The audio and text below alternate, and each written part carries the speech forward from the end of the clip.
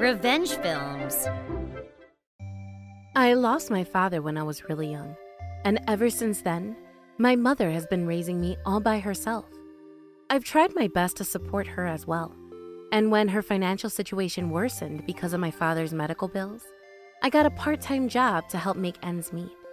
However, because of that, I was never a good student at school. I never finished high school, and I ended up as a middle school graduate. I'm currently working full-time at this IT company, but my boss has been making fun of me recently because he found out that I never graduated from high school. Sure, I might not be that smart. I might not be great at my job either, but I've always been a hard worker, and I was doing as well as everyone else. But my boss kept on picking on me for being a middle school graduate, and the other day said this to me. You're stupid and utterly useless, so you should have been a janitor or something. I have no idea why we ended up hiring you. You're a waste of space. He was clearly trying to piss me off. I was obviously insulted by his comments, but more than that, I was embarrassed to have been exposed like this in front of all of my coworkers. Eventually, the bullying got so bad that tears started flowing from my eyes. I quickly ran into the bathroom and hid in there for the rest of the day. And so that weekend, I headed to the nearby mall to do some shopping. I've always loved shopping because it helps me relax and keep my mind off of all the bad things that are happening in my life. But that's when I encountered this shocking situation. When I arrived at the shopping mall, I immediately noticed an old woman sitting on the ground outside by herself. It was hot out that day, so she probably had a heat stroke. I immediately helped her up and made sure that she stayed hydrated. Thank you. No, it's all right. Could you wait here for a second? I'm going to get you some water. I'll also get a wet towel for you so you can cool down. I then brought the old woman to an area with shade and helped her sit down. I gave her a bottle of water and a wet handkerchief to cool her down, and asked her if she needed me to take her to the hospital. It's all right. Someone's going to pick me up soon. So, I waited for her friend to arrive and said goodbye. It was definitely hot out that day, but I was able to cool myself down inside the shopping mall. There was also a cafe inside, so I grabbed a cold drink to keep myself hydrated and healthy. But anyway, the next day, when I went back to the office, my boss continued to make fun of me for being a middle school graduate. No one else cared about my education history, but for some reason, my boss seemed to be obsessed with it. He even brought it up in front of one of our clients that was visiting our office that day. This was the conversation we had in front of him. You made the exact same mistake as last time. How are you not embarrassed of yourself? What? But that wasn't me, I swear. My boss showed me a document that he thought I worked on, but I didn't even know about its existence until just now. But my boss ignored me, grinned, and started bashing me. This is why I hate working with middle school graduates. They're so incompetent and efficient, and they piss me off. I really can't fathom how you managed to get this job. It's unbelievable. But I wasn't the one that worked on the document. It was someone else. So you're blaming other people for your own mistakes now, huh? That's ridiculous. You should be ashamed of yourself right now. High school dropouts are so irresponsible. The client looked in our direction and started whispering something to one of my coworkers. If he wanted to embarrass me in front of that client, then he did a good job. He seemed to be having a lot of fun picking on me, but I just felt sad and powerless. When I knew it, tears were rolling down my cheeks. That's when my boss said this to me. You think crying is gonna solve everything? Well, you're wrong. You know what? You need to quit your job. You're fired. No way. Well, you deserve to be fired. You're an incompetent high school dropout and you don't deserve to be here. I was so insulted by his words that I was about to walk out of the office when... Hey, what's going on here? I recognized his voice from somewhere. I swear I've heard it before. And when I looked back, I saw the old woman from the shopping mall standing right behind me. Oh, you're the girl that helped me at the shopping mall. That's when she walked up to me and asked me this. Huh? What's going on? Why are you crying? I didn't understand why the old woman from the shopping mall was here in my office, but I couldn't ask her anything because I was still so taken aback by all the things that my boss had said to me. And that's when she took out a handkerchief from my pocket and wiped my tears away. Here, use this. It's the handkerchief that you gave me the other day at the shopping mall. I was hoping I could see you again so I could give it back to you. And then she went up to one of my coworkers and asked him why I was crying in the middle of the office. When I looked over to my boss, I noticed that his face had gone pale. He seemed mortified and mumbled.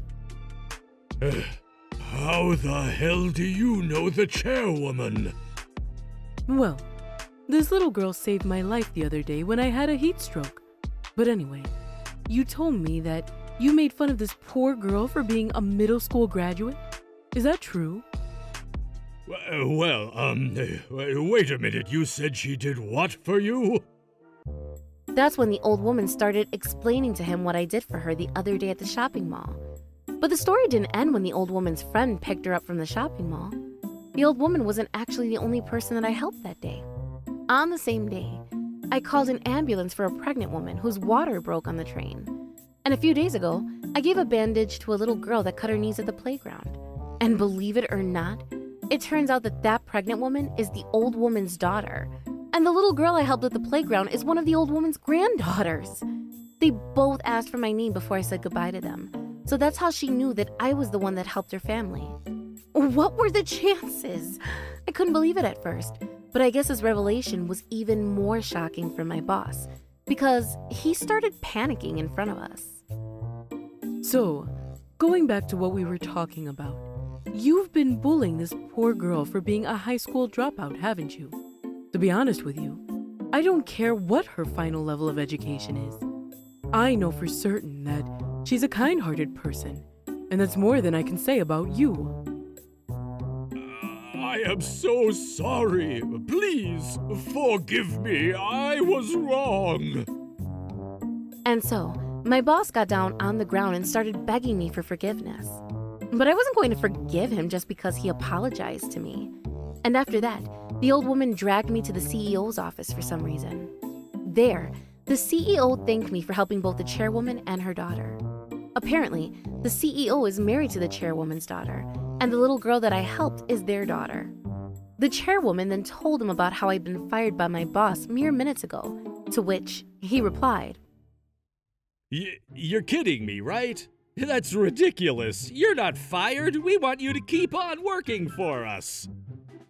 He then apologized to me for what my boss said and did to me. I'm so glad that he's more understanding than my boss. He knew that someone had helped his wife and their daughter, but he had no idea that that was me. What a turn of events. I thought my time with this company was over just a couple of minutes ago, but now both the chairwoman and the CEO love me. Thank you so much for helping my wife and our daughter. My wife told me that you practically saved her life the other day, and I can't thank you enough for that. Is it possible for you to meet with her? I'm sure she would love to thank you again in person. Well, I'm glad both her and her baby are all right. That's when the chairwoman chimed in and said this. A person's level of education can be important, but it's definitely not the most important thing about someone. You're kind and caring, and that's way more important than which school you went to. I was so glad to hear that I started crying on the spot. And so, I was able to keep my job while my boss was fired for abusing and harassing me. When the chairwoman told him that he was being fired, he just stood there with his mouth open for a couple of minutes. He was so shocked and devastated that he couldn't even say anything. I didn't think they would fire him, but the CEO told me that he didn't want someone like him representing our company. A couple of days later, I was invited over to the chairwoman's house for a dinner party. I was skeptical about the chairwoman's story at first. So I was shocked when the woman from the train and the little girl from the playground welcomed me into their home. Again, what were the chances? But thanks to this insane coincidence, I was able to establish a strong bond with the chairwoman and her family. And now that my boss is gone, I'm able to work more freely and comfortably.